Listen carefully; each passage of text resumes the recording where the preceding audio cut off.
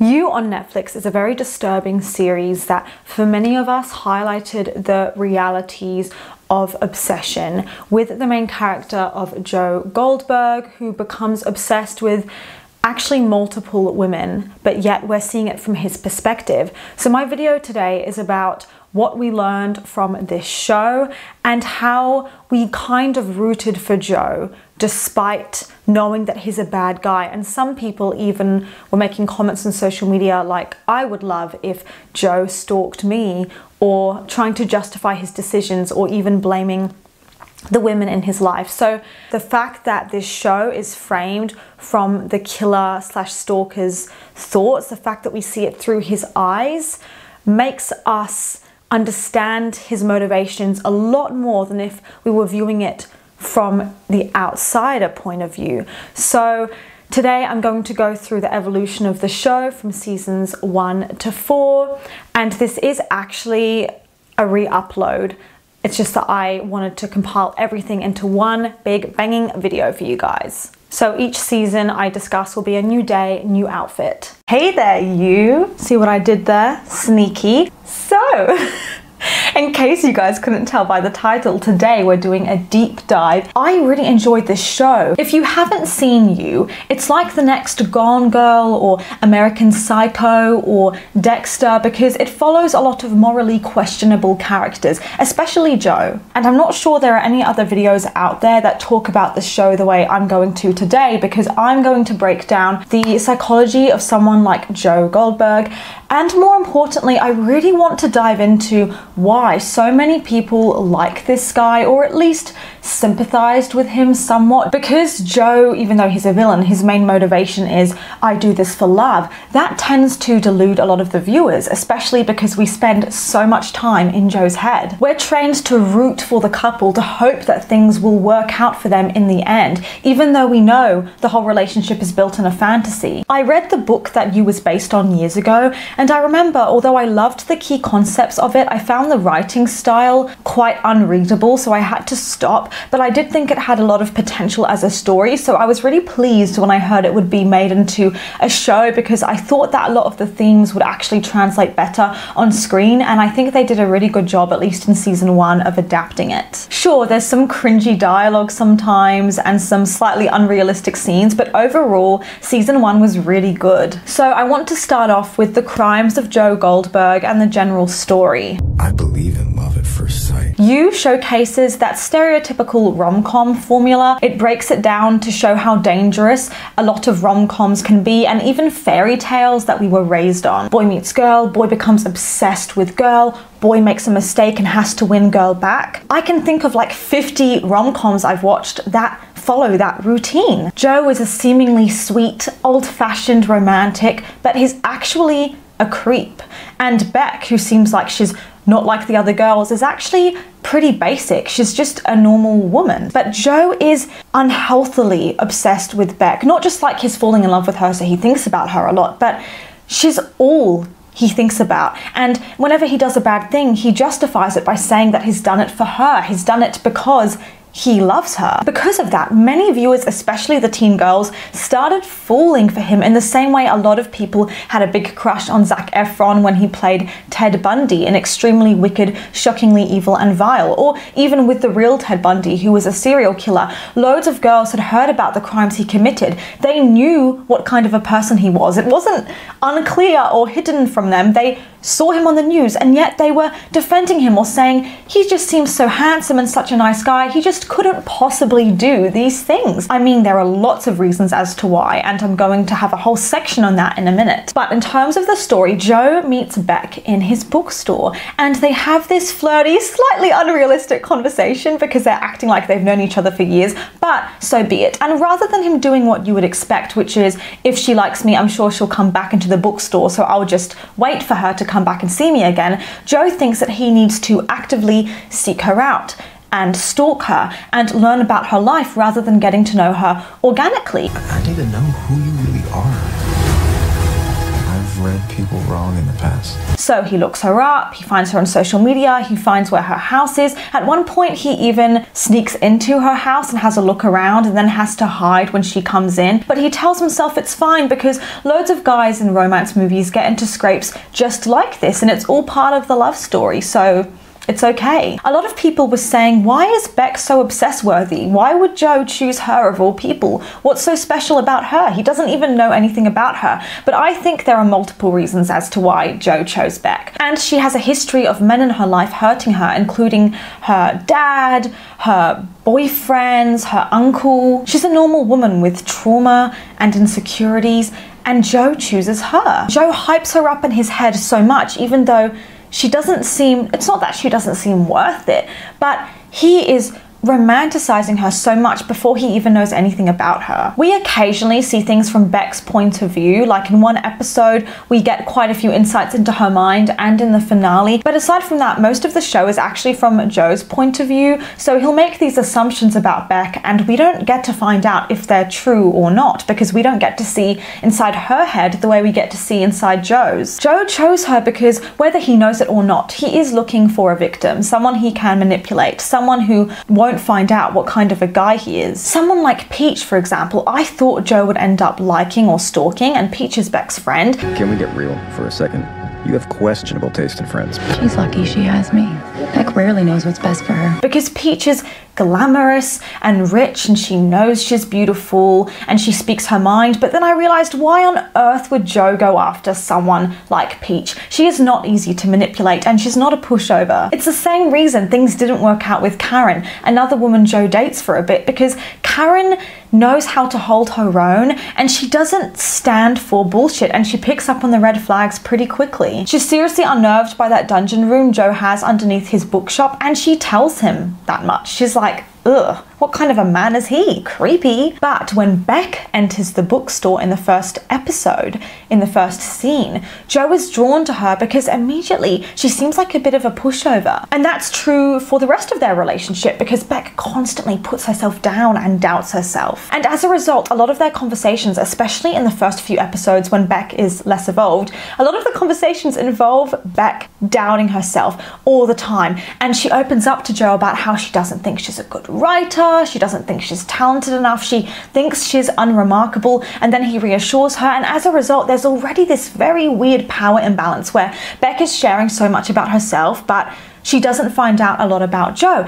And it's funny because as a result, Beck is quite self-absorbed because she's dominating a lot of the conversation and oversharing without realizing she's doing it. But you know, that's quite true to life, I think, where if we are very insecure and we doubt ourselves a lot or we have a lot of anxiety, often we do start to think that everything is about us and everyone is judging us all the time. And so we start to become a bit self-absorbed. And it is possible to be self-absorbed and really insecure at the same time because you overanalyze every little thing you do, and Beck totally does this. But it makes it very easy for Joe because then as a result he can learn so much about her and it's very easy to figure out what her weaknesses are. But at one point Beck does pick up on this and she even says to Joe, I feel like I don't know anything about you. I don't know what your apartment looks like. I've never met any of your friends and you just don't share as much as I do. At one point Joe starts to go down on her in a department store and Beck freaks out and she's like, oh my gosh, you're not meant to do that. But then later she ends up apologizing to him and saying, I'm sorry, I was a bit skittish, I was in a bad mood, when he was the one who did the wrong thing. You're not meant to do that in a public space and he knows it. And what's funny is Beck is apologizing for something that actually only he needs to apologize for. But this is exactly the sort of girl that Joe wants. And I didn't notice that until I watched the show for a second time because I picked up on things I hadn't noticed before. The amount of times that Beck does something wrong and then ends up doing this whole apology and sharing again, and then Joe ends up accepting the apology even though Beck didn't necessarily need to apologize, or maybe she did, but it's funny how there's this cycle going on. Beck apologizes to Joe for sending mixed signals and she brings him a donut and they have their first kiss. She apologizes for lying to him saying her dad was dead because of her trauma. Then she apologizes for being rude and snappy when he was trying to give her advice about her dad. Then she has to apologize for being rude and not believing him when he tried to tell her the truth about Peach. It's so ironic because, of course, in a lot of those situations, Beck did have something to apologize for, but Joe has way more to apologize for, but she doesn't know it because a lot of the bad stuff he's done behind the scenes, like stalking her and stealing her underwear and keeping it in a little box and being a complete perv. This show has very important themes of delusion and denial, seeing what we want to see rather than what's accurate. Beck does that with Joe at multiple points because I'm sure deep down she knows something's wrong, and Joe does that about Beck, making her out to be some sort of superwoman in his head when actually she has flaws. If I just keep being the perfect boyfriend, you'll realize I'm not a maybe.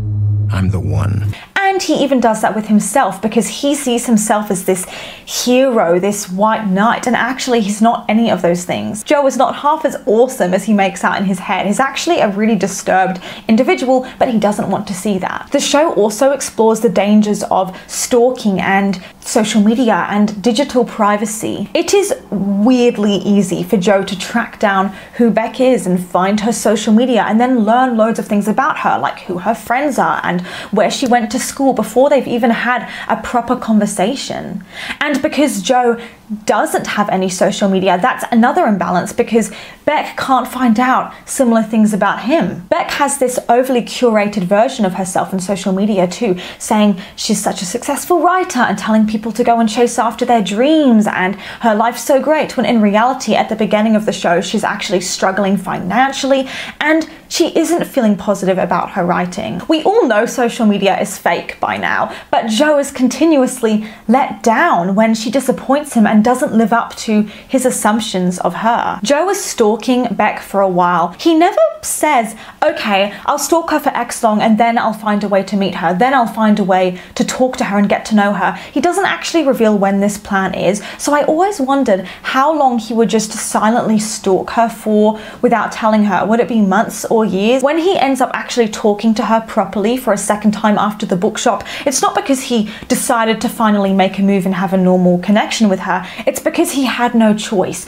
She was drunk and she'd fallen onto the train tracks and he needed to save her life or she would have died. And he was reluctant too. The minute she fell, he wasn't like, oh, I've got to go help her. He was like, oh, is there anyone else here? Oh man, do I have to save her? Come on, get up. Oh, she's not getting up. Oh man, I guess I have to go save her. He didn't want to, which made me think, how long would this stalking have gone on for? But eventually he goes over to help her and he actually saves her life because he helps pull her off the tracks.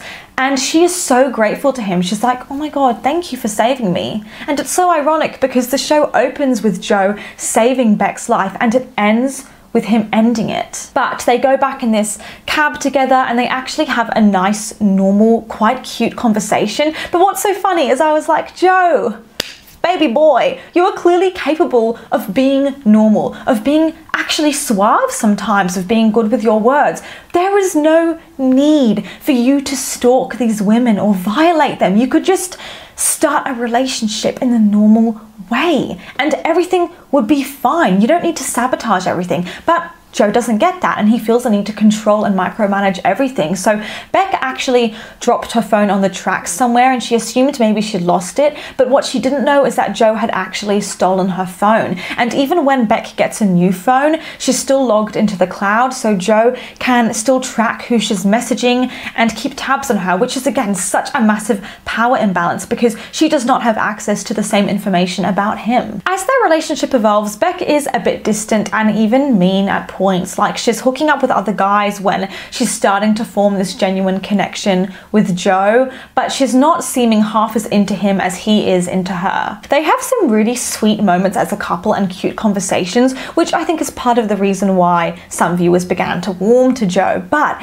the only reason their conversations are remotely cute is because Beck doesn't know who he really is. However, there are constant obstacles or hiccups in the road, and rather than Joe letting things unfold naturally, he thinks he needs to control everything and overcome these obstacles like you would in a traditional romance movie. He feels the need to fix things. It is possible that in season 2, Joe will learn to overcome obstacles in a more calculated and premeditated way, and I hope that happens because in season 1, a lot of it follows Joe making very impulsive, rash decisions that make stuff worse. worse. For instance, hitting Peach over the head in the park without any thought of what if I'm seen. He lets Beck into his room to kiss him even though he has her stuff that he's stolen from her lying around the room, like her old phone. And he impulsively follows Beck to the house where she's holidaying for a bit with Peach to listen in on their conversations, even though it's so dumb. And he does stuff like that all the time where he acts on emotion, on impulse. But in terms of the obstacles he fights in season 1, there are lots of them.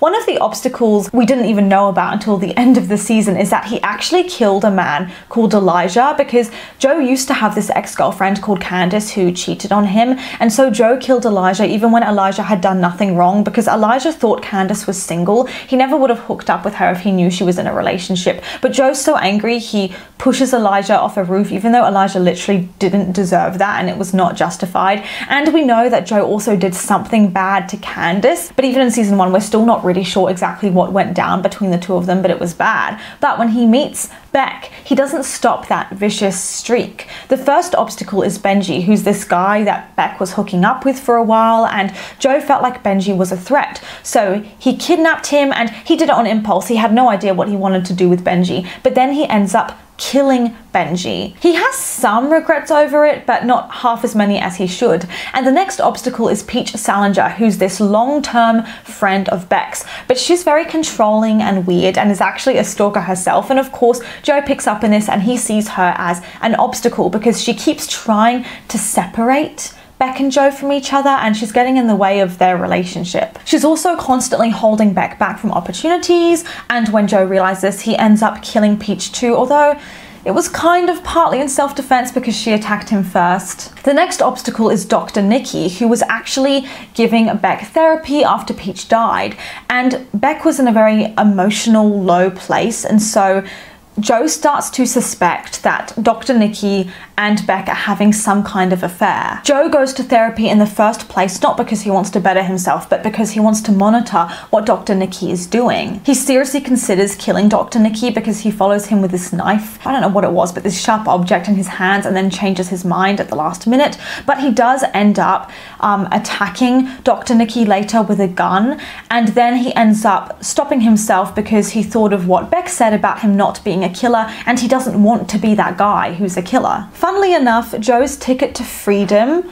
was to kill Beck and frame Dr. Nikki for it, which is so ironic because it shows Joe's complete lack of respect for therapy, because he literally frames a therapist for something that he didn't do. There's another person Joe kills in season 1. Man, this man's a serial killer. Basically, he lives next to this woman and her young son, Parko, and they're being really abused by the woman's boyfriend, Ron, and so eventually Joe intervenes and he kills Ron. And that was the one murder where I felt like it was the most justified, because I was seriously concerned that Ron was going to kill Parko and kill Claudia. The final person Joe kills, unfortunately, is Beck, which makes me so sad, and it still makes me so furious to this day because she did not deserve it. Joe and Beck were going strong, but they ended up separating, and he got with a girl called Karen, but then he cheated on Karen to get with Beck. Beck finally properly opens her heart to love for the first time in the whole series, and she tells Joe that she actually truly does love him, she's sorry for pushing him away,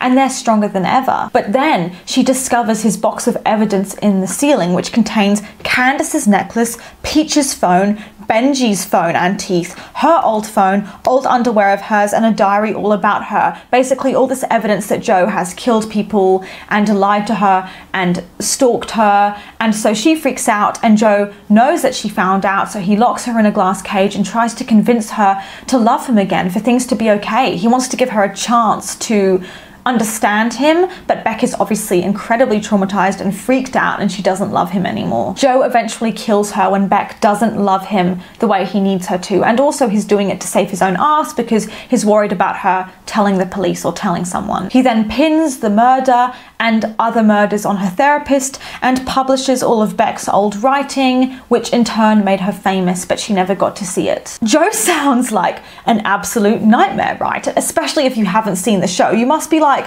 what in the hell? This man is deranged. Why would anyone even remotely support him or feel any sympathy for him? But you would be surprised. So the next segment is why we swoon over Joe, or why some people at least swooned over Joe. No real words? Only fake ones. Everything ship. I love that.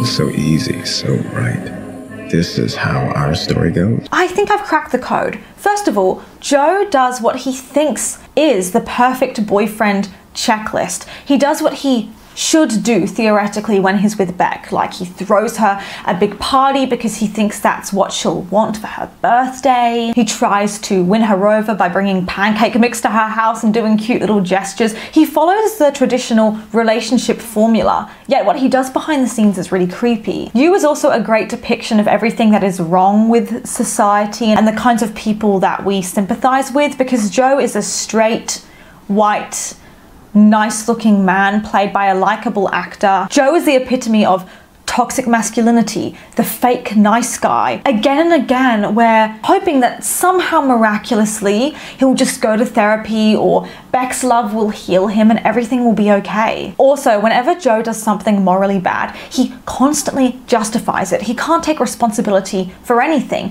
And we're in his head all the time, hearing his internal monologue, hearing the way he thinks, being saturated with what it's like to be Joe, what it's like to think like Joe. Some people start to buy into these justifications and going, you know what, that sounds legit. And we lose touch with reality or logic. Through constant repetition of being immersed in Joe's world and hearing his justifications, hearing that he does this for love, hearing that all he wants is to be loved, it starts to sink in. An article I read on her campus, which I'll link down below, said, in literary theory, when a book is solipsistic, it is one in which we are essentially trapped in the main character's head, who seems to ramble on and draw us deeper into their world. Their thoughts mesh with our own as we read because we cannot escape their train of thought. In order to sympathize with the main character, they have to have qualities we can relate to.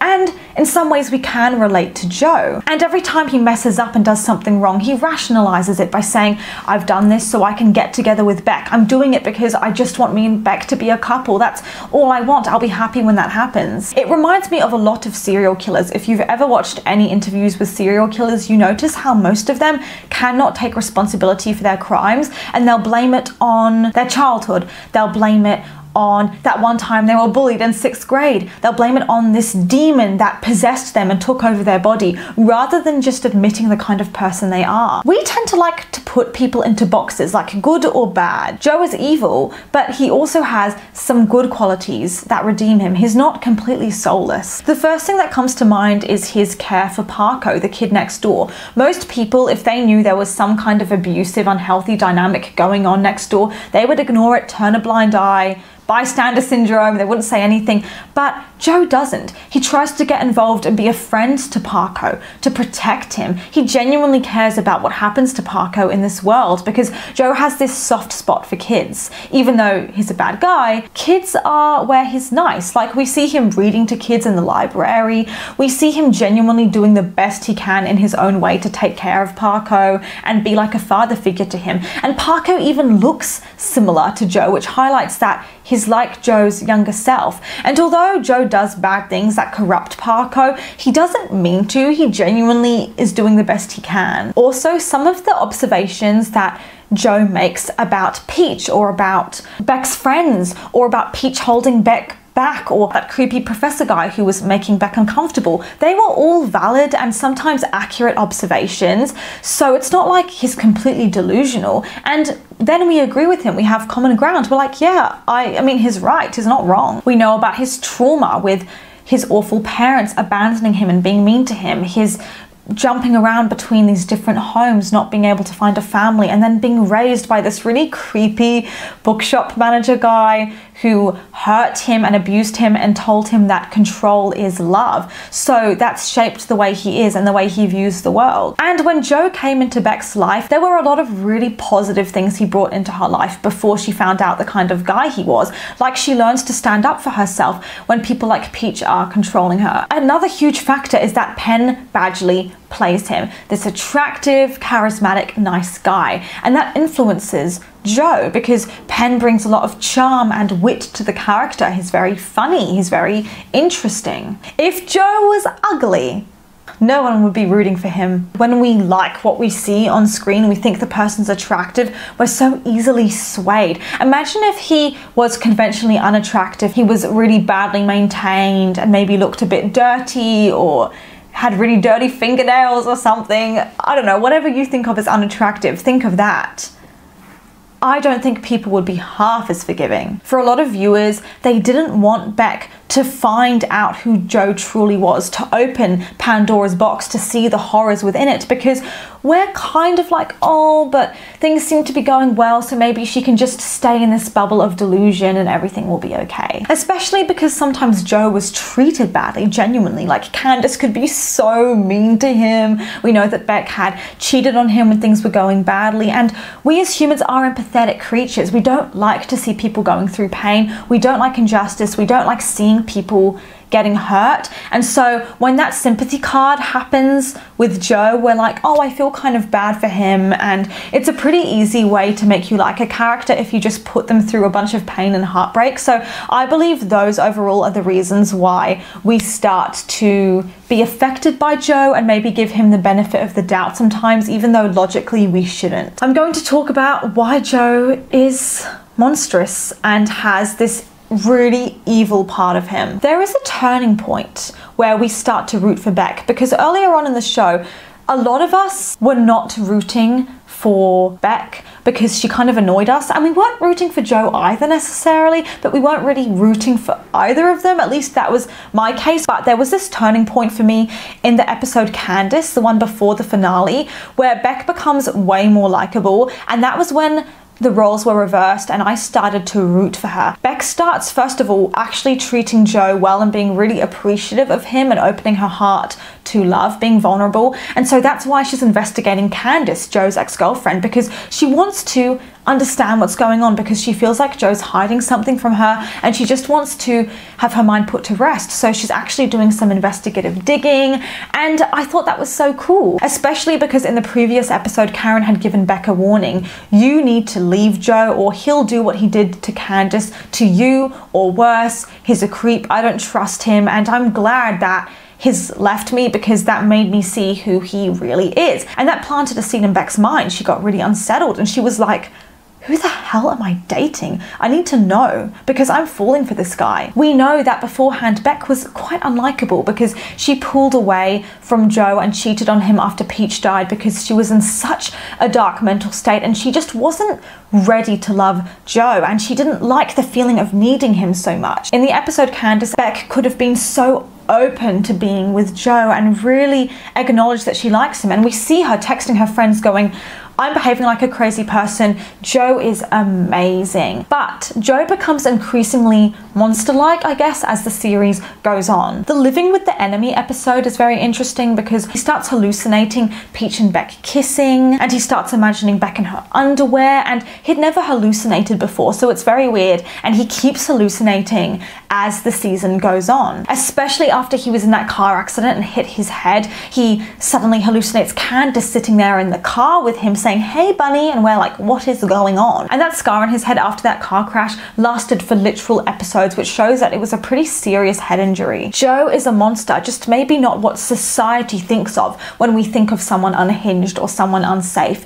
Like, there's that couple who lives next door to Joe, Ron, who's abusing his girlfriend Claudia, and that's what we think of when we think of the stereotypically unsafe abusive dynamic. Hearing yelling. Dysfunction is something very loud and in your face, but Joe's dysfunction is less obvious. Joe does very similar things that Ron does to Claudia. I know that Joe doesn't beat Beck to a pulp, but he does knock her out and kill her. I think he strangles her to death. He does stalk her. He violates her constantly, even when they're separated and they're not together and he's with Karen, so Beck is literally not his problem. He's still checking Beck's social media twice a day. He is the epitome of an obsessed stalker. And for a lot of people, they just don't see any problem with Joe at all. They think he's fine. They think he's cute. They want to be locked in his cage of horrors, especially if you're a man justifying Joe's actions. The worst that might have ever happened to you is being cheated on or betrayed by a woman, and so you sympathize with Joe in that aspect. But maybe you have had a pretty lucky or privileged life and you've never been in danger. You've never feared a woman killing you or a woman hurting you in some ways. And that's not me saying women can't be abusive, because they absolutely can be. But what I'm saying is, if you're siding with Joe, it may be because you don't understand the very real fear that a lot of women feel about dating someone who could potentially overpower or hurt them in some way. In fact, Gamble, the co-creator of the show, said that You is a cautionary tale for men to say, hey men, don't stalk women. This isn't a show that's meant to warn women like Beck. Protect yourself. It's not about victim blaming. It's a warning that men like this exist, and it's telling men, don't be like Joe. Joe has two halves, because we see the book Jekyll and Hyde on his bookshelf, and we also know from what the therapist said that Joe has two halves. Remember how Beck said he was Prince Charming and Bluebeard? That's Joe. He has one half of him that's a hopeless romantic, and another half of him that's angry and doesn't believe in love and wants to hurt people, and he's both those things. If anyone ever justifies Joe, their go-to excuse tends to be, but Joe did it for love, or but Joe did it because that's how he thinks he's going to get together with Beck, because that's what Joe keeps telling us and repeating. But I realized on my rewatch that the stuff Joe does isn't for love. That's his excuse. His actions, his abuse, his predatory behavior does not stem from love. That's his excuse. It actually stems from a need to control because of the trauma in his childhood. He doesn't do bad things for a good reason. He does bad things because he wants to do bad things. You see, Joe is an unreliable narrator, and he claims he does stuff for love, but no, he doesn't. If all Joe really wanted was to be loved and love someone in return, then he would have stayed with Karen, who was an absolute angel, who always complimented him, who always showered him with praise. Even before they were dating, she was like, wow, you're such a good boyfriend, to throw a party for Beck. She admired him. If he really wanted love, he just would have stayed with her and been like, great, I finally found it. I found a woman who cares about me. Guess what happened? He got bored, and in a very heartless, cold, unfeeling, unsensitive way, he broke up with Karen. It wasn't kind, it was actually really rude and came out of the blue from her perspective. And he cheated on her, and he disrespected her, which shows, no, he doesn't want love. He wants control. He wants someone to micromanage. He wants someone to obsess over. He wants someone to fix. Karen was whole and complete and genuine and kind. She didn't need fixing. It also gave Karen an excuse to see who he was and leave that situation, and thank God she did, because Karen honestly was treated really badly in that whole show, and she deserved so much better.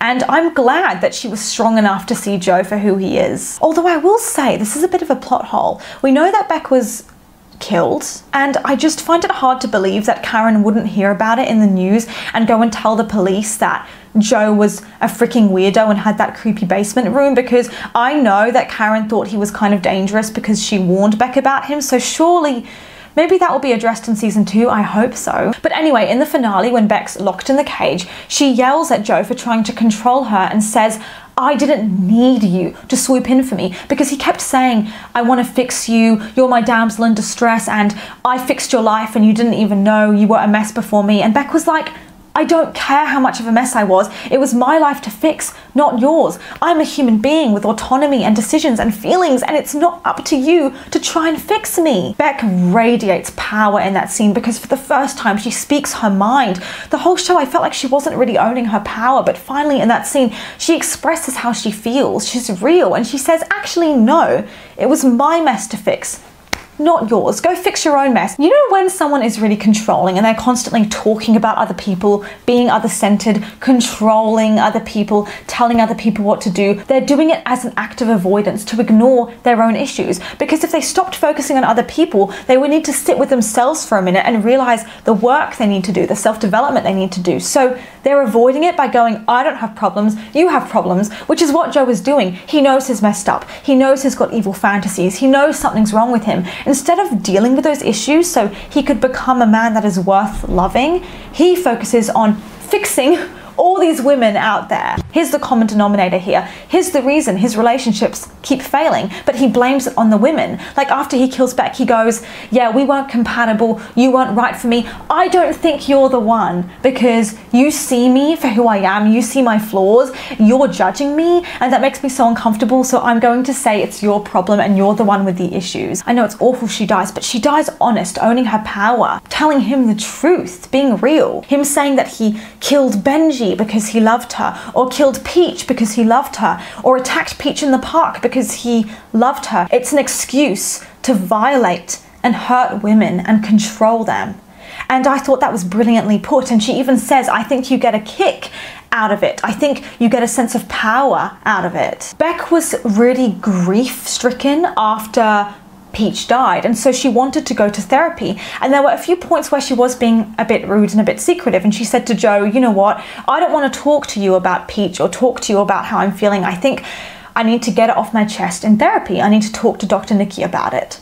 And rather than Joe giving her that space and being like, okay babe, he was like, what? Because he could not deal with the thought of her not telling him everything, of him not being the sole person that she confided in, because again, he wants control. He wants to know what's going on in her head all the time. Joe even has a vision, a hallucination of Candace asking him, when are you going to leave Beck alone? Because otherwise you'll end up hurting her. Because he keeps saying, I do this for love, we start to believe that love is his primary motivator, because he tells us it is, but you can't take anything Joe says at face value. I think he wants to believe he's doing this for love, but he's not, because if you love someone, you don't do what he does. He says that he loves Beck, yet he strangles her to death in the finale. He says he loves her, yet he doesn't give her the space that she needs. He fell out of love with her in seconds once she said that he was evil and he was a bad guy and she didn't love him. He went from I love you to, all right, I'll just kill you then. That's not how it works. When you love someone, you can have a big fight. You don't just suddenly fall out of love with them afterwards. If you love someone, you want to see them happy and you respect their choices. You don't go, I'll kill you because you don't love me back. Joe's behavior, his entitlement, feeling like he's owed Beck's attention is something so deeply ingrained in straight harassment and rape culture. You know when you're out at a nightclub and a girl gets her drink spiked, or someone like injects her with a needle or something from these guys, they're so annoyed at the thought of the girl not wanting to hook up with them that they feel like they need to do that, because otherwise they won't be able to have power over her and control her, because there's this real issue with consent, and her no is not enough. The same way when a girl's wearing a short skirt and gets harassed, she's told that somehow it's her fault because she was asking for it. The guys are annoyed that she didn't like say please and thank you and smile at them and pretend to like them when she didn't. There's a real lack of respect for the women's feelings and her right to say no and assert her own choices. The same way women often are, well, it can happen to anyone, but especially women are murdered by these stalkers who are so enraged at the thought of the woman not liking them back. Even if the viewers are fooled by Joe for a bit or give him the benefit of the doubt, a lot of the characters in You don't give Joe that same courtesy because they see that something's wrong with him. And it's often the crazy people that pick up on this straight away. Peach and Ron the neighbor both sniff out immediately that something's wrong with Joe. And Ron the neighbor says that there's something wrong with Joe and he sees it in his eyes. It's because they see themselves in him, reflected in him. There's a darkness in them that they sense is in him too. And that's why they pick up on it so quickly, because birds of a feather, you know? Ron at one point is even intimidated and scared of Joe, which highlights that Joe is worse. Peach is suspicious of Joe and thinks he's creepy. In their first proper conversation, she's like, what a weird coincidence you happened to be at the train station and save Beck when she fell onto the tracks and you were there right on time. I mean, what are the odds of bumping into the same person twice in New York? She knows that he's a stalker right off the bat because she's one too. Joe can't grow because he never takes responsibility for anything. I do think Joe is somewhat savable, you could argue. If he actually gave a shit about bettering himself, he's just stuck in the same old patterns, not learning anything. In fact, when people call him out, that's when he gets angry. He doesn't like hearing the truth. Candace yelled at him and told him that he was crazy and she didn't love him, and that's when Joe stopped loving her and got furious at her. When Beck said that Joe was sociopathic, evil, wrong, that he was the thing he should have killed, that's when Joe suddenly switches off and kills her and stops loving her. Basically, you can't fix a problem if you don't acknowledge there's a problem in the first place. Joe can be an entitled jerk with a huge savior complex, which is so unattractive. Like,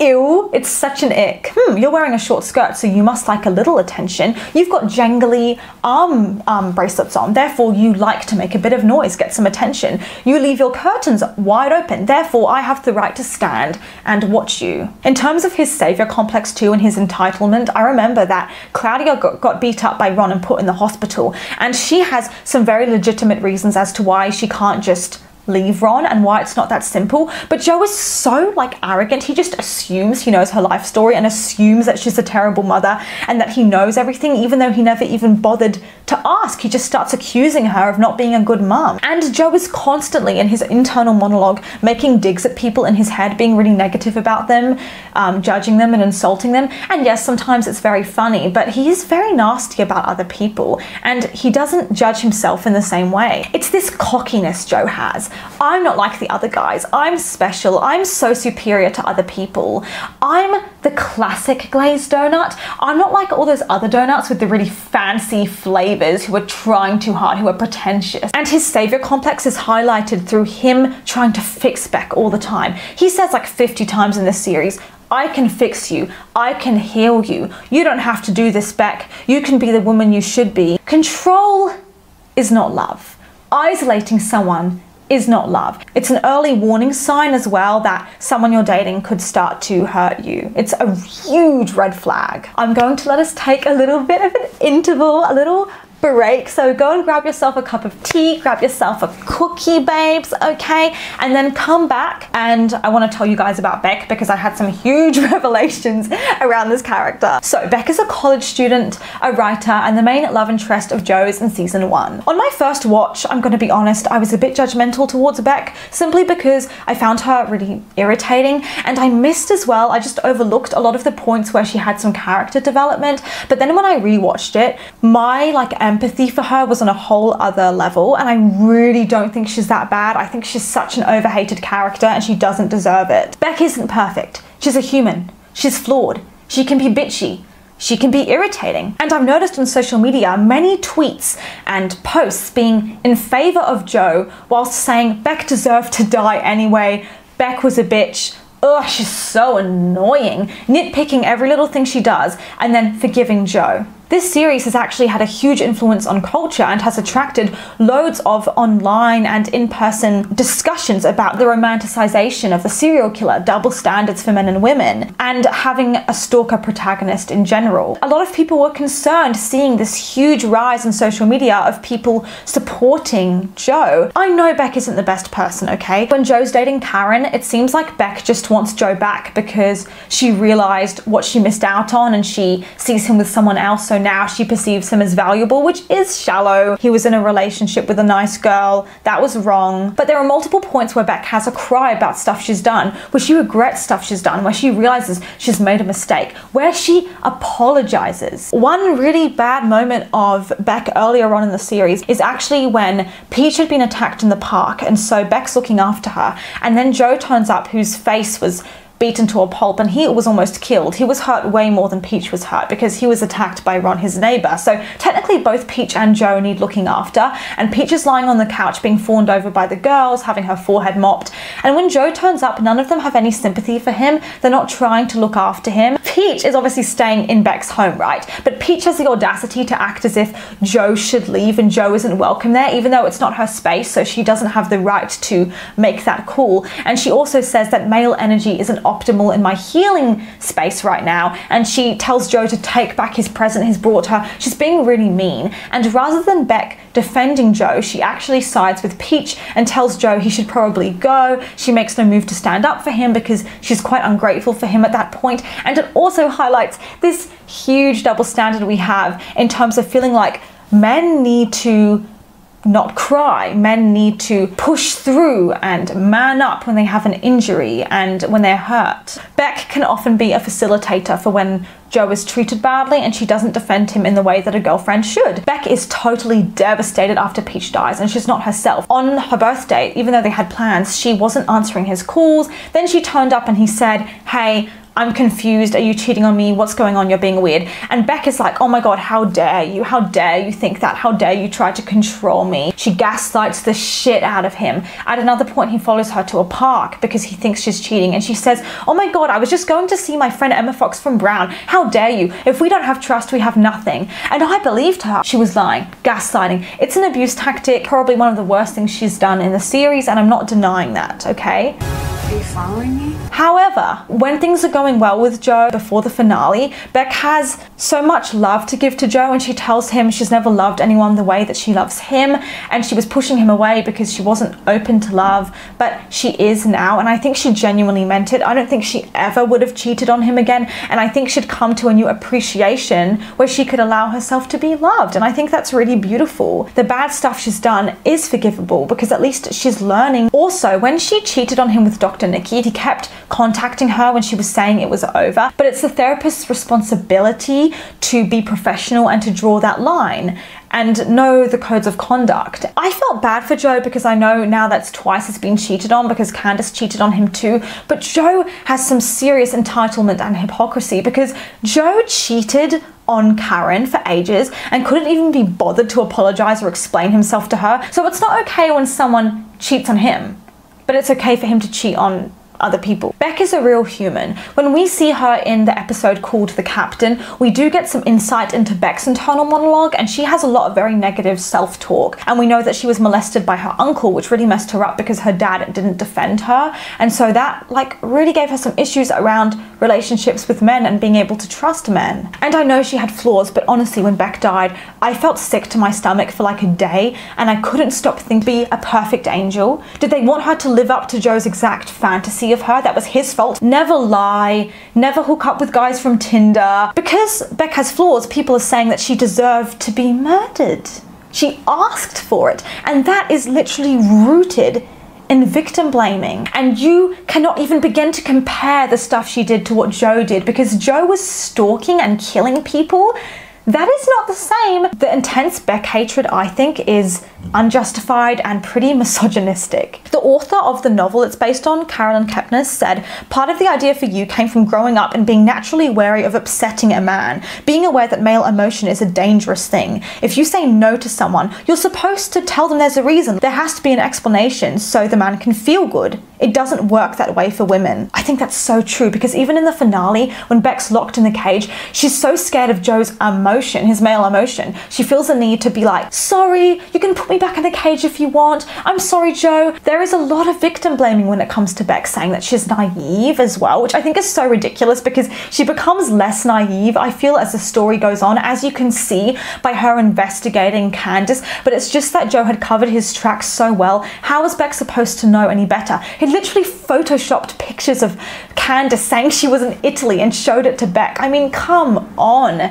I'll actually link to something the actress said about Beck being naive because I think it's really interesting. People really want to label her naive, and I'm not so sure that she is, because he presents a really good case. They make a good match. She's worried about adulting and school and relationships. You know, she's worried about a lot of different things, day-to-day things.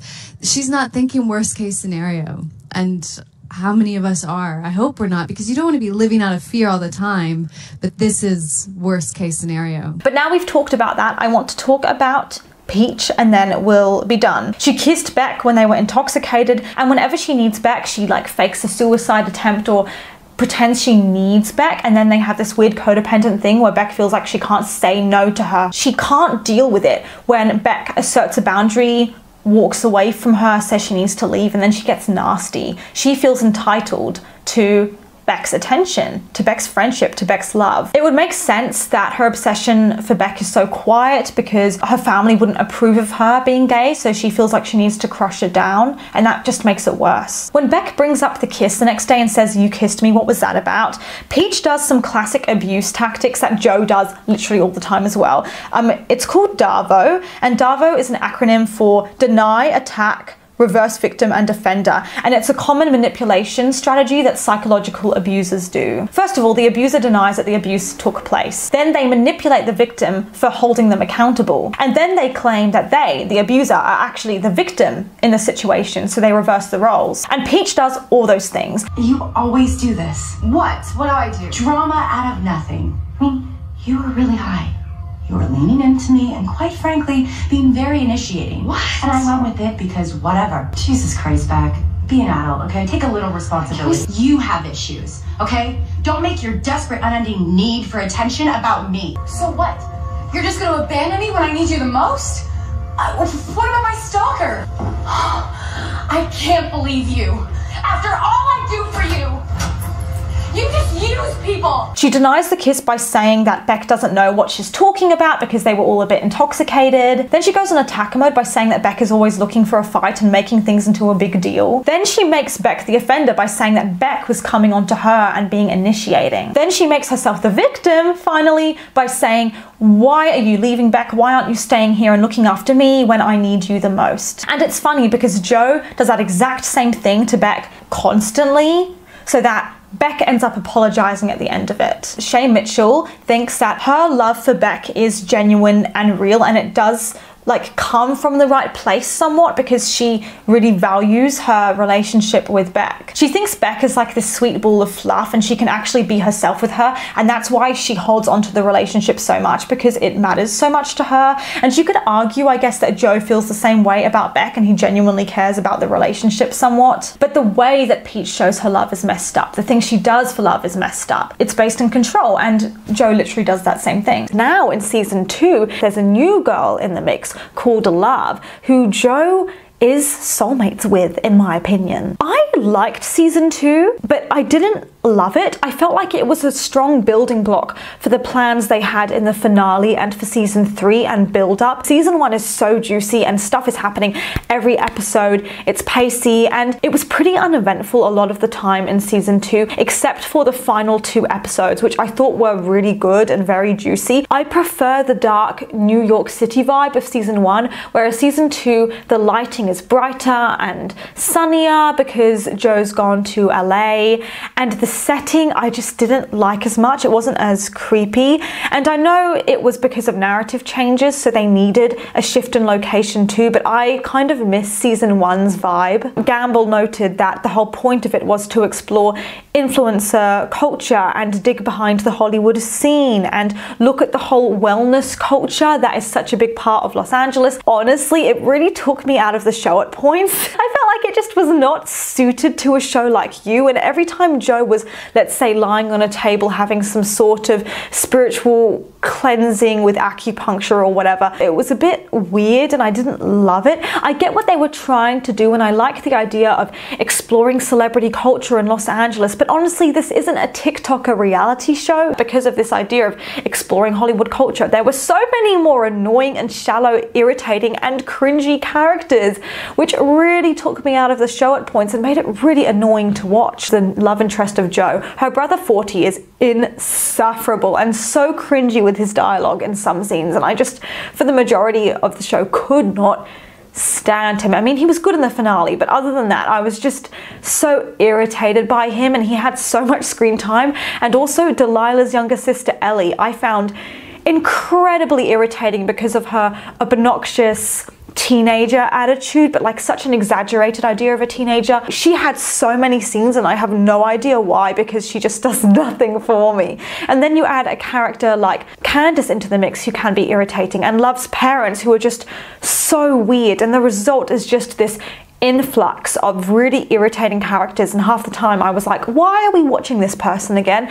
And what really saved season 2 for me was actually Love. She really held everything together, especially in the first 5 episodes of season 2. I found myself really missing Beck and Peach because they were such interesting characters, and not having them here just made me really sad. However, I'm really pleased that I watched season 2 because it all escalates in a really juicy way, and it sets it up for what could be a really great 3rd season potentially. So I get what they were building into, but I wish they could have built into it a little bit faster. And the stakes are so much higher than in season 1, I feel like, because Ellie's on the run, but she knows what kind of a person Joe is, and she's got intentions to maybe hurt him in some way. I don't know what she's going to do, and I feel very anxious about that. And we know that Love is pregnant, and Joe doesn't really like her that much anymore, but he feels obligated to stay with her because of this baby, and all those things are so juicy, and we haven't seen the show do that sort of thing before. Another thing I loved about season 2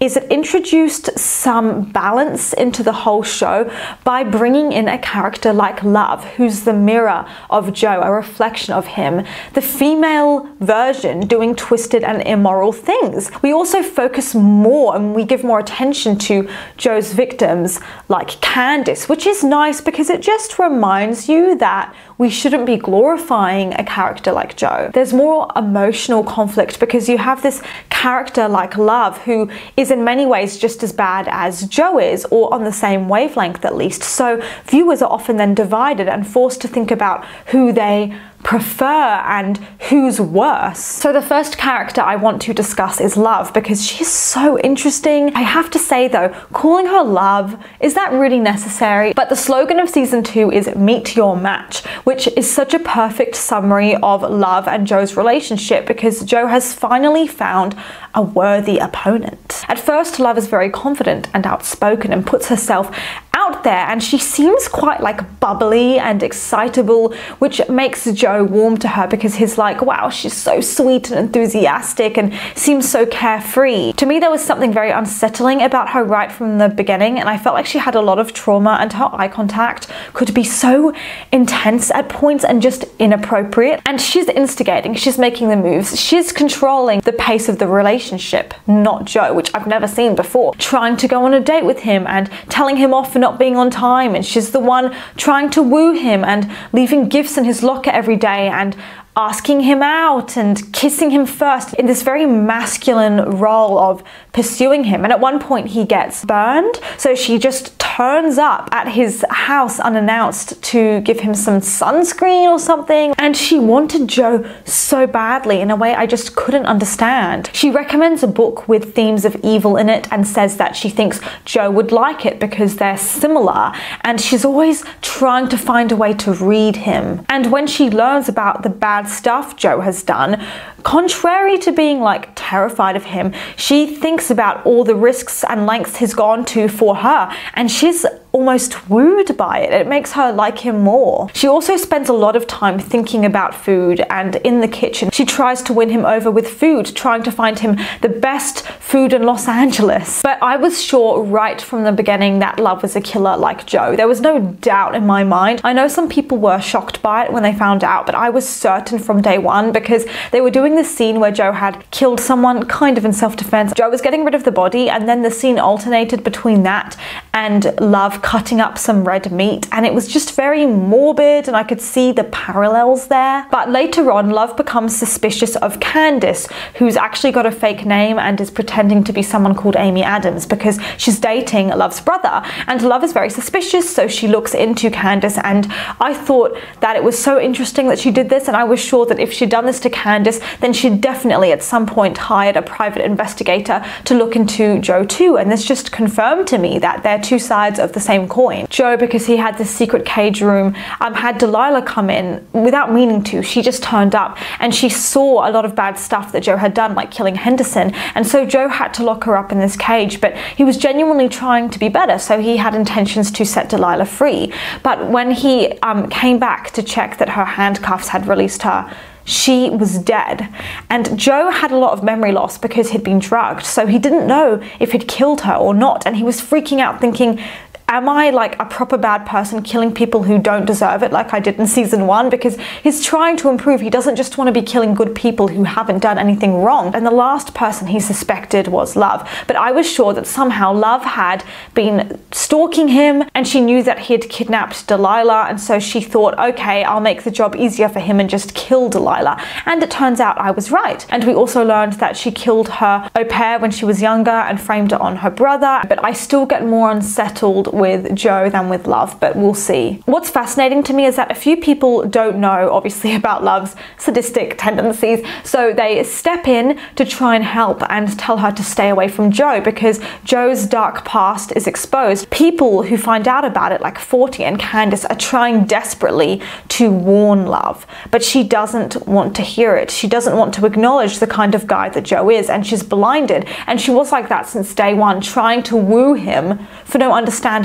reason. For me, it's a message about how women in society are so forgiving of the men in their lives and just desperate for their attention when it's completely undeserved. Because Love makes comments about Candace saying she's crazy, what would she know? When Candace is trying to help her, Candace was trying to help, trying to protect Love from what she thought was a dangerous situation. And she said, wherever Joe goes, trouble follows. He'll end up killing you. She was trying to help. And 40 was trying to help too, but Love was completely turning a blind eye. And then she killed Candace to shut her up, and she had no regret. She's questioning Candace's experience as a victim of Joe. Despite this, the reason I sympathize with Love more than I sympathize with Joe is because she was accepting of who Joe was. The reason I'm resentful towards Joe is because he's still got this weird thing where he really almost fetishizes and fantasizes about the women in his lives without seeing them for who they are. At least Love saw Joe and she recognized him and still accepted him and still wanted him. Joe wants Love to be like this perfect saint in the same way he did with Beck and with Candace, where when they cheat or they're unfaithful or they're shallow, he just is so like disgusted when it was so blatantly obvious the whole time and all he needed to do was open his eyes and look, but he doesn't want to. That's why I sympathize with Love, because it's not her fault. She can't live up to this idealized fantasy girl he's got in his head. And the actress Victoria Pedretti said it's an interesting representation of women like Love who seem like they support other women, and then a man comes along and all of a sudden they don't recognize the other women in their lives. Love is so completely absorbed in the idea of people trying to ruin her relationship with Joe with no sense of, actually, you're trying to protect me, maybe I should listen. She writes off everything Candace says as she's crazy. It's something we hear all the time. She's crazy. Nobody listens to Candace when she's brave enough to speak up. It's not like it's easy for Candace. It's not like she takes joy out of coming into their life to ruin it. Now we've talked about Love, who I think is a great female character. Let's discuss Joe and how he's progressed this season compared to last season. Joe's ex Candace comes back, who he thought was dead, and she threatens him. And in this season, he's scared that she's going to turn him into the police or ruin his life, so he runs away. He is in constant paranoia and fear that Candace will come back in some way. He's not in control for once, and that's why he's so anxious, because Candace is the one calling the shots. And you can see him trying to get back control in some way because his narration changes in season 2. At the beginning of season 2, there's this weird thing where Joe's telling the story and suddenly he reveals that he's been keeping something from the audience the whole episode, and something's happened a few hours ago, and it starts to make you feel like he's unreliable, you're out of the loop, and he's not telling us stuff. For instance, he makes it seem like when he meets Love, it's the first time he's ever met her in the grocery store and they just happen to bump into each other. But then at the end of the episode, he suddenly reveals that he's been stalking her and obsessed with her for weeks, and even moved in next door to her intentionally, knowing she was next door, and we had no idea about that. There's lots of insight given into Joe's backstory and childhood, which was very much needed and very appreciated, about his mum, who at points tried her best but wasn't always really there for him, and she was often abandoning him places, and his dad was abusive, and he ended up killing his dad to protect his mum as a kid. His mum taught Joe a lot about secrecy, like hiding stuff in the wall. And now as an adult, every girl that Joe seeks out is similar to his mum in some way, even looks like his mum, which shows that the reason why he develops these fantasies about these women is because he's subconsciously trying to heal this relationship he has with his mum. It all goes back to his mum, and he says he's doing his best to be better, but he says he's doing it for Love, to be the kind of man she wants, which is a real shame because he really should just be doing it for himself. But Joe changes a lot in season 2, and there's a lot more depth given there. He becomes way more self-aware in season 2, which I love. He makes these comments like, there's this dark part of me that I let get out of control before and I need to suppress it again. Joe kidnaps this guy called Will so that he can take on Will's identity, but then he realizes that he feels guilty and he doesn't want to do it, and he genuinely ends up letting Will go to carry on with his life. And Will even gives him his real number, so Joe calls him while Will's in Spain or wherever he is, and they talk, and Joe realizes that 1, Will's a good guy, and 2, he thinks he's made a bit of a friend out of the experience. That is something season 1 Joe never would have done. He would have just killed Will without any remorse, but you can see that Joe's trying not to be that guy. He's also being haunted by Beck's ghost and by Candace, and he's actually terrified of repeating the same mistakes he's made that put other people in danger and doomed his relationship. So he is, for many episodes in season 2, keeping distance from Love because he doesn't trust himself to be safe and to keep other people safe. It's ironic though, because Joe keeps trying to be a better person in season 2, but then as a result he's actually making it worse because he's getting involved in stuff he shouldn't be getting involved in. And by the way, I am in no way trying to say that I like this guy, that I justify his actions, that I think he's a sweetheart or anything at all, but I'm just saying that I saw more of a human soul. Joe actually believes what Candace is saying, and he's like, oh my god,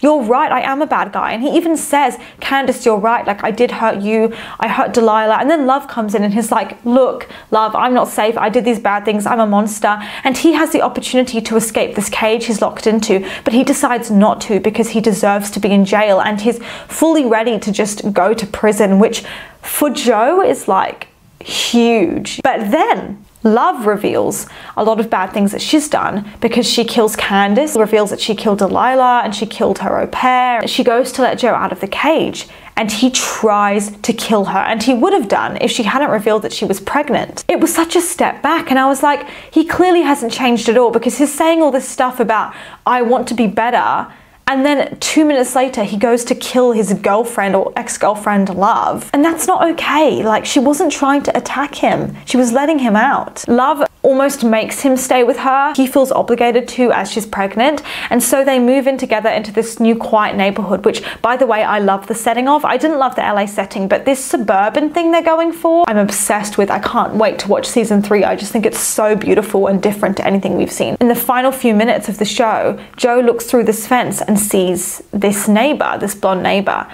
and even though Love has just gotten back together with him technically and she's carrying his baby, he's already moving on to cheating on Love with the next girl. Rather than talking about what's bothering him in his relationship with Love, communicating with her, he's bottling it up. He's having these private feelings like Love is dangerous, but he's not explaining this to her. He's just acting like everything's fine and then deciding to pursue this affair. Once he's got the woman and once they're not who he thinks he wants them to be, he just ditches them and moves on to the next one. He's got an actual problem. And what's so crazy is when he looked through the fence at this neighbor, he couldn't even see her face. She had this huge hat on.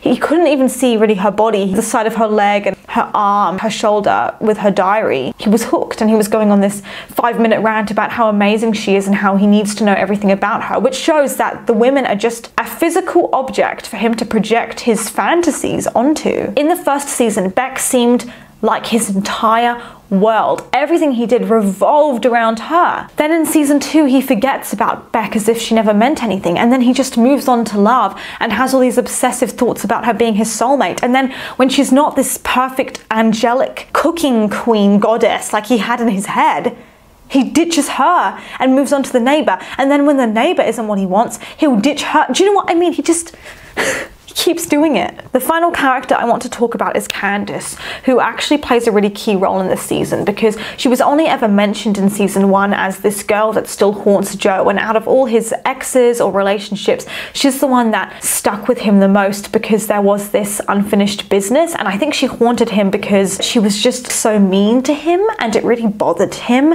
But then it turns out she's not dead when she comes back in season 2, and she says that she's going to make him see who he really is and the kind of man he is, and she doesn't just want to make it easy for him. Candace really annoyed me in the first episode, to be honest. I found her really kind of cringy with some of her lines and over the top, and it felt like a bunch of hot air, her saying, "Watch me ruin your life. I'm not going to make this easy on you." But I wasn't actually seeing her do that, so I was like, oh, whatever, this girl is so useless. But then I saw the lengths she was going to expose Joe to everyone, and I was really impressed with her. Like, she was making him really uneasy, and no one else ever had the guts to properly stand up to him in that way other than Peach. So it was really refreshing to see someone really seeing him for the kind of guy he is and making life difficult for him. And I ended up thoroughly enjoying her character this season.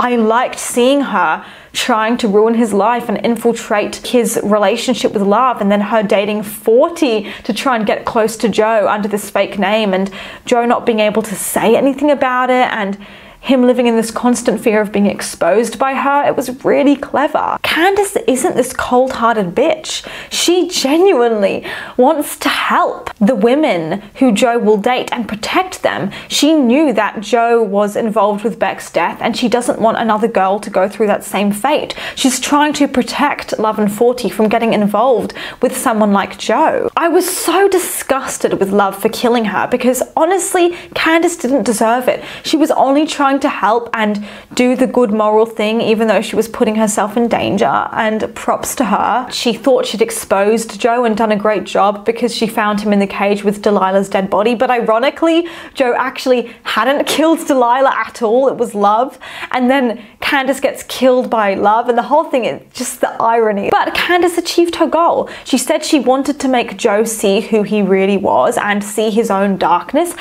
and I mean, he did. Like, in the finale, in a lot of ways, he did go, oh, I'm not a very good person.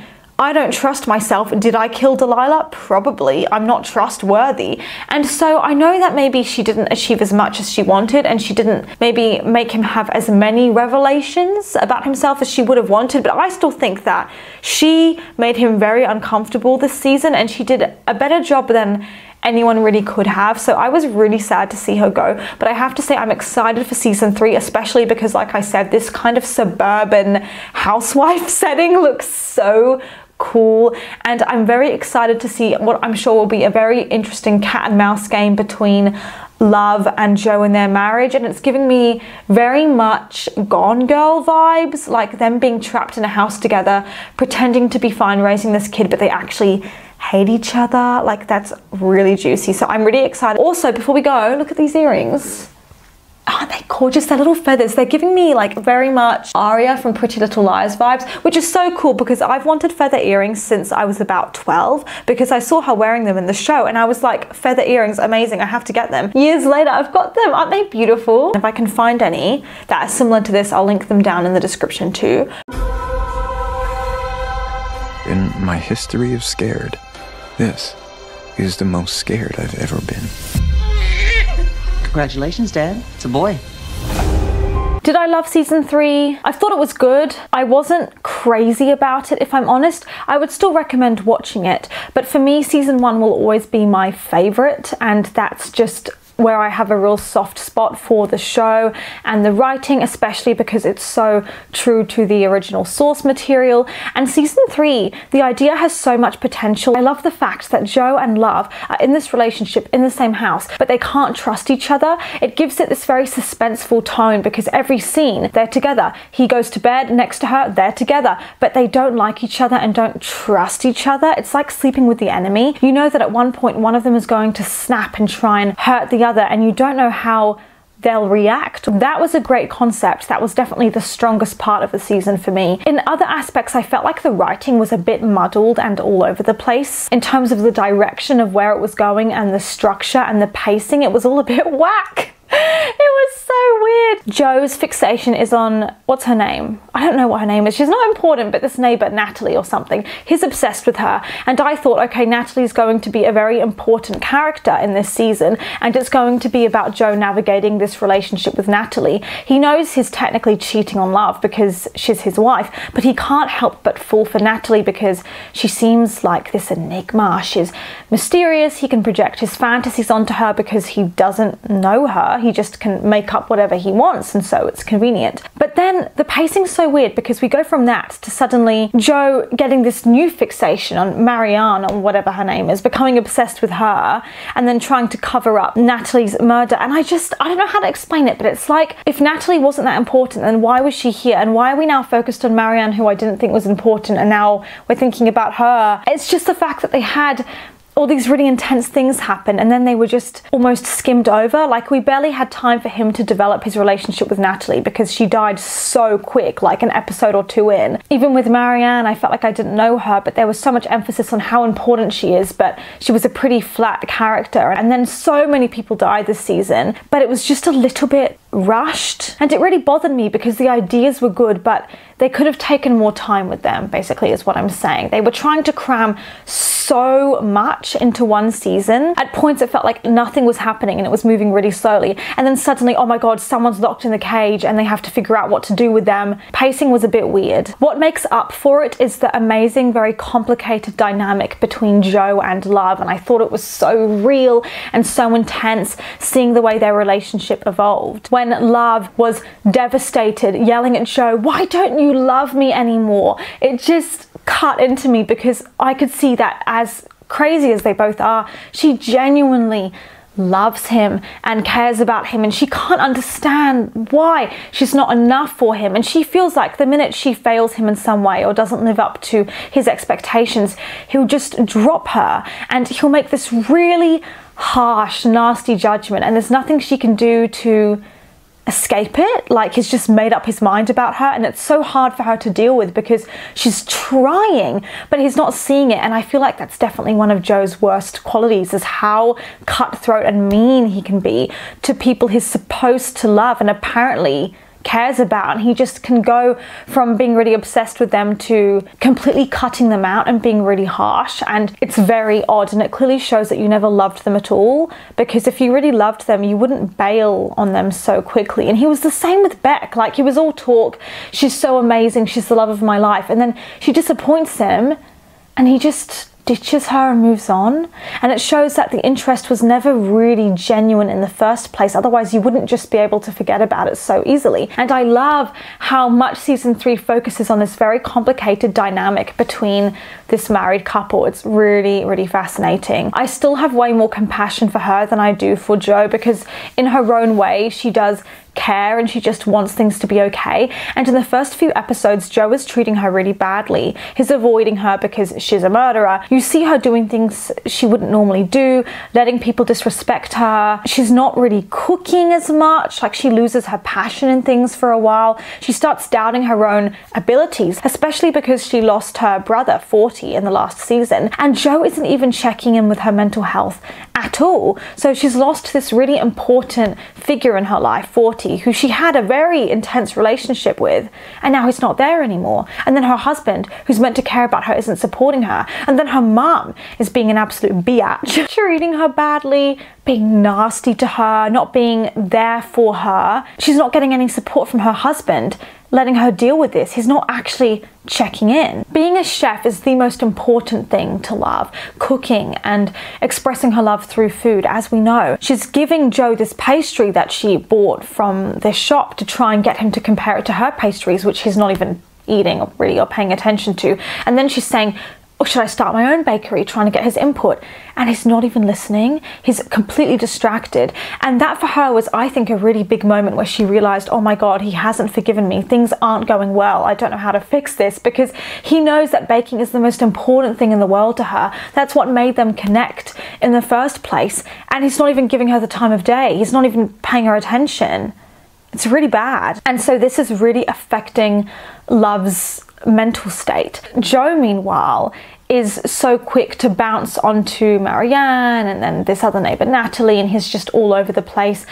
And I have to say that I really enjoyed Joe's character in season 1 because I enjoyed following this very twisted character. I like following the bad guy for once, but it's like progressively he's just getting more and more annoying and less enjoyable. I genuinely thought he's a really good main character in season 1. He's unusual, he stands out, he's distinctive, but I'm just getting sick of him in season 3, and I don't know if anyone else feels the same way, let me know. But he's so tiresome and genuinely irritating in season 3 because he keeps making the same mistakes, and his pattern of getting obsessed with a new woman and moving on to them is getting old really fast. Like, he's not doing anything, wallowing in his own misery and keeps telling himself what a great guy he is when he's clearly not, which is also annoying. So I was much more invested in the storylines of characters like Love and more minor characters, even ones like Theo, because there's something fresh and new. Love's mum I found interesting because she's something different. She's like a breath of fresh air. And being stuck in Joe's head all the time can get really tiring. In the first episode, Love is suspecting that Joe has this obsession with Natalie because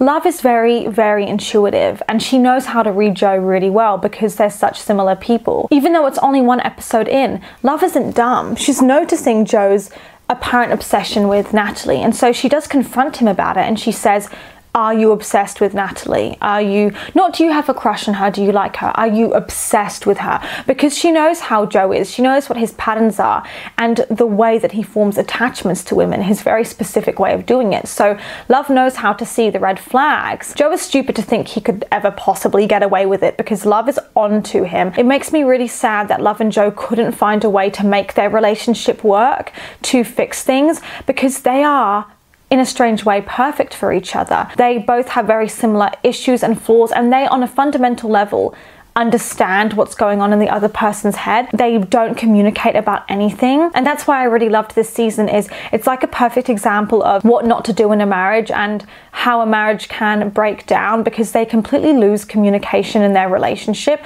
Like, something's bothering her and she says, are you obsessed with Natalie? He doesn't tell her the truth, and they're constantly, like, if they're killing someone or something's happening, they don't actually let each other know or inform each other. They just go behind the other person's back. So there's this huge distrust that starts to form in the relationship, and as a result of Joe not really being there for Love and her not feeling attended to by him and her knowing that he's cheating on her, she needs support. So she starts having these feelings for this guy Theo, who's a college student, but it's really bad too. Like, it comes across so creepy and weird because he's so obsessed with her. There's just something a bit odd about Love being so much older with a kid. He kept pushing to be in a relationship with Love. Theo does respect those boundaries at first, but then Love keeps asking him how he is and spending a lot of time with him and chatting to him and not being super firm. So that starts to confuse Theo, and he's like, wait, maybe I do have a chance because she is being sweet with me and they kiss and stuff. So you can tell that he's like, I don't know, she seems attracted to me, maybe this could work. He's still got a bit of hope there, and then he comes back and then she gets really nasty, and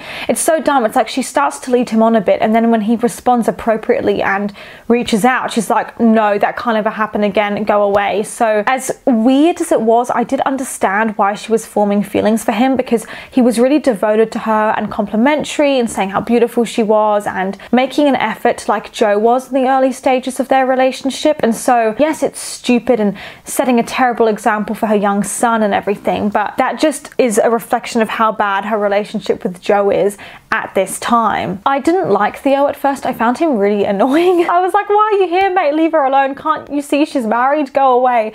But he really started to grow on me as the episodes went by, because he just seemed like a confused kid doing his best and not realizing the kind of person that Love was. And she treated him like such shit at the end when she thought he was going to find out her secret. She could have killed him. She pushes him down the stairs, and I felt so bad because he honestly didn't deserve that, and he wasn't trying to threaten her or ruin her life or anything. And oh god, whole thing's so complicated. But it makes sense that she was in that situation because Joe was so uncommitted to her. And that's the thing, so many different aspects of Joe could trigger us, and it depends really what speaks to you on an individual level and what your red flags are and what your history is. And every single person has a different thing that will eventually make them really dislike Joe, because of course we don't like Joe. What always bothered me the most was his complete lack of respect for the women in his life, like violating their boundaries and breaking into their houses, stealing their stuff. The stalkerish behavior, the invasion of privacy, because it's a huge sign of disrespect, to be honest, that I couldn't stand. The opposite of supporting women, or whatever you want to call it, because of how creepy and invasive and predatory it was. But for other people, maybe that isn't so bad to them, but what bothers them is the way that he keeps making up shit about how he's such a great person, because it just gets really old after a while, his lack of being honest with himself. But for someone else I spoke to, what really bothered them was in season 3 with Joe's infidelity and the fact that he's got a wife and a young son, but he's obsessed with his neighbor, and that he would just ditch his current relationship like that. And for some people, that's where they would draw the line, and that's what would bother them, you know? So we all have different things that stand out to us, but I personally really didn't like that he was so quick to give up on what he had with Love, because it shows that he's not actually trying to fix his issues, he's running away from them, because the problem is him. He's going to keep replicating these problems. But when Love finds out that he has this interest in Natalie, Love goes absolutely ballistic and kills Natalie with an axe, which, oh my god, the amount of people that Love attacked this season or hurt in some way because they bothered her was hilarious. She just has no chill. If someone rubs her the wrong way, if they do something that could maybe hurt her child, if they might report her to the police for something, if they're flirting with her husband, she will just go and kill them and lock them in a cage. Oh, and then it's so funny, if she doesn't kill them and she just locks them in the cage, then she has to go to Joe and be like, can you help me? I did it again. She's so driven by impulsivity and stuff. And it's funny that it bothers Joe so much. She's so out of control. She's so impulsive. Oh my God, can't she ever premeditate anything? Because he is also really uncontrolled sometimes. I find it funny that he thinks he's so much holier than thou, like he's so amazing when he does the exact same thing. There are quite a few problems that I have with season 3 in terms of just pacing, and a few really stupid things that didn't make sense, that were dumb, whether it was cringy dialogue or something being a little bit too unbelievable or being scattered or annoying characters or whatever. But I have to say that one of my favorite things about season 3 is the comedy aspect, because the whole thing's so ridiculous. Maybe they were taking themselves a bit too seriously in season 1 and they realized that, because in season 3 the writers are fully aware of how ridiculous everything is, with Love killing people left and right, and so they really amp up the comedy aspects of it. When Love kills Natalie, she's like, oh, maybe we could frame this as a suicide and say that Natalie was really depressed and she couldn't take it anymore and she killed herself. And Joe's like, killed herself with an axe? With an axe! Like, it's so funny. Just those really blunt, dry humor moments are just so good. Like, the show knows it's dumb and it's just going with it and putting the characters into increasingly comedic situations, which I really like, because it makes it more enjoyable to watch, actually. It's more bearable, it's not too heavy, and really funny. Like, genuinely, I think the writers at some point must have had this realization about how ridiculous it is for these two literal serial killers to be in a relationship, constantly paranoid that the other one's going to go crazy and then they're going to have to cover it up and hope they don't get caught. And so the show just really embraces it and rolls with it rather than shying away from it, and it makes for some really funny moments, especially with Love. I was really obsessed with her character this season, because she just keeps effing up and making things worse and putting herself into these really risky situations, and it's just really cool. Another thing I didn't love is that as the episodes progress, we keep getting flashbacks to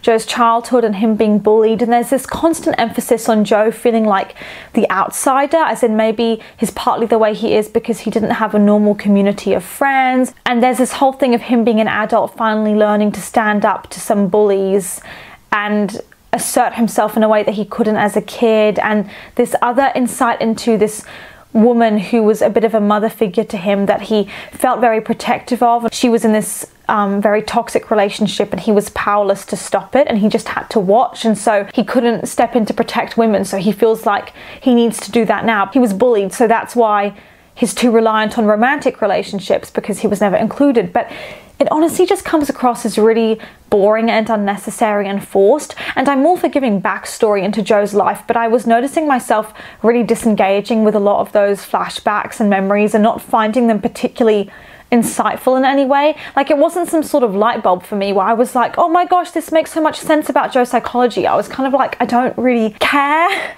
And also, it's so weird to imply that Joe was, as a kid, this really good kid who really cared about this woman's mental health and hated the thought of her being in an abusive relationship and wanted to protect her from these nasty men, because it's like, don't try and get it twisted. Joe is one of those nasty men. He's not a protector. He was never a protector as a kid. Like, I hate that they're trying to twist it to make it seem like he kind of has these caring sides with the women in his life, because I really don't think that he does.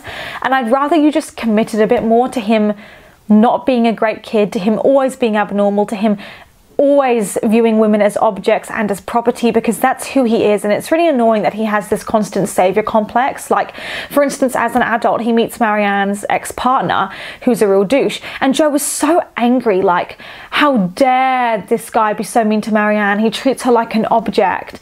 And it gets really annoying because Joe is literally no better. And I hate how they bring in characters like Marianne's nasty ex-partner to almost make it seem like Joe isn't quite as bad, or there are people out there worse than him or something, because there's just no one can make me like Joe or think he's not that bad. Even the fact that he gets away with killing his wife Love at the end of the season is really annoying to me, that he just keeps getting away with it. So I hope that in season 4, if that's the final season, there is some repercussions for Joe and some justice, and he does get what he deserves ultimately. In the finale, which I really liked, Love goes to poison Joe, but he's already figured out she's going to do that, and so he ends up killing her before she can kill him. And it just really bothered me that this is another person that Joe's gotten away with victimizing, and I just hate the thought of him running free. So I know in season 4 he's going to go off and look for Marianne, and I hope that actually he's brought to justice, or he's finally caught, or something happens, because it's so frustrating. It's not like I'm saying Love's so amazing, she didn't deserve that. I was hardly rooting for Love either. In the first few episodes I was genuinely feeling bad for her because she was doing her best, but when I found out, like I'd suspected, that she had killed her first husband, and the fact she tried to kill Theo, and all the various people she's attacked throughout the season. It's so cool to have a female character who's so cutthroat and aggressive. I absolutely love it.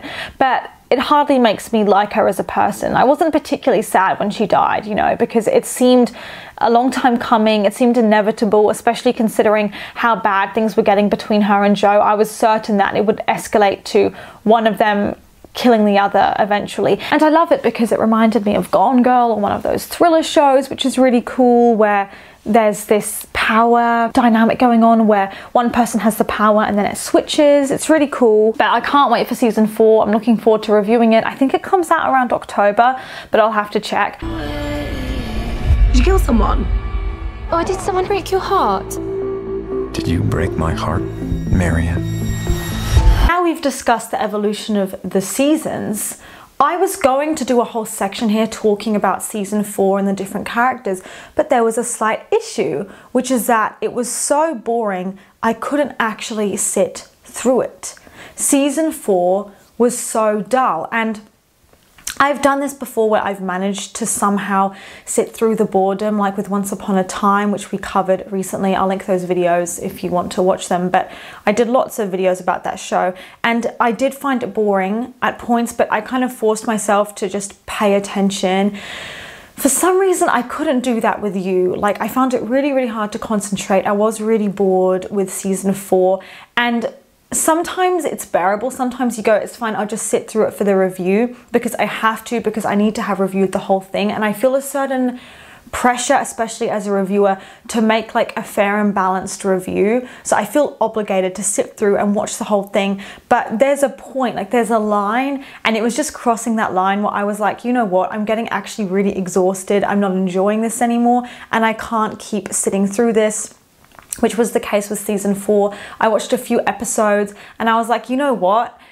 I can't do it to myself. It's not worth it. And I'm not saying that season 4 was like terrible, but it did seem like a big step down from the previous seasons, in the sense that regardless of whether you say the show is a bit trashy or a bit whatever, it doesn't matter. You can't deny it is fun and engaging, and it's never boring. Like, I was very, very interested in all the characters. And then when Love left the show, it's like I could no longer pay as much attention anymore. I felt like the show should have ended there or something. Like, it's not the same without her. And I'm struggling to get behind this new group of characters they brought in season 4, because I'm not finding myself attached to anyone.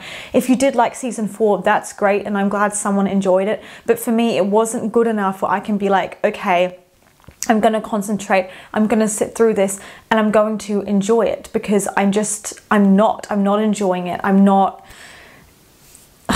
It was boring. It was really, really slow. We see Joe as like this professor, and he's got a beard now. And I get that they're trying to vamp it up and make it look different by showing that he's different and all these little ways that he's changed. But if I'm bored, then it's not going to happen. You know what I mean? And I don't care how much they try to have a fresh take and go for a different vibe. It's somehow, it doesn't have the same like vibe as the previous seasons. And you would think it would be interesting, because it's like every season they do a little location change or something, like we go from a busy city to the suburbs or whatever, and they've done it again here, but it just really lost my attention. I wasn't finding Joe as interesting for some reason anymore without Love there, and it just felt like the same repetitive pattern, and this whole murder mystery thing, like, I'm not invested in. I'm not saying it's like, oh my gosh, you shouldn't like it. This is just my opinion. But for me, I was like, I can't watch this. Like, this isn't as fun to me anymore. And I binged the previous seasons. Like, I sat through beginning till end. My mum watched it too, and she's not even a TV watcher. And we were like, wow, this is so juicy. I'm eating it up. And then we started season 4. And I was like, I don't know why, but this just isn't the show that I know. And I'm just losing the incentive to like finish watching it. So I'm sorry if that like disappoints you guys and you wanted this really in-depth thing on season 4. I really did try. I gave it my best effort, but sometimes it's just not worth the pain, you know? So this is more of than a review of, I guess, seasons 1 to 3, because that's what I actually understand, because I've seen the whole thing. But let me know what you guys think in the comments. Also, if you're looking for a new deodorant, Wild sponsored one of my last videos, and they're literally amazing, and I would talk about them even if I wasn't sponsored by them. But I would highly recommend that you check out their mostly natural and refillable, more environmental, cruelty-free products. They really are great. They smell amazing, and I'll link it in the description if you want to get a discount off your first Wild order, 20% off, and use my code Serena2024. So thank you for watching, and I will see you guys for the next video.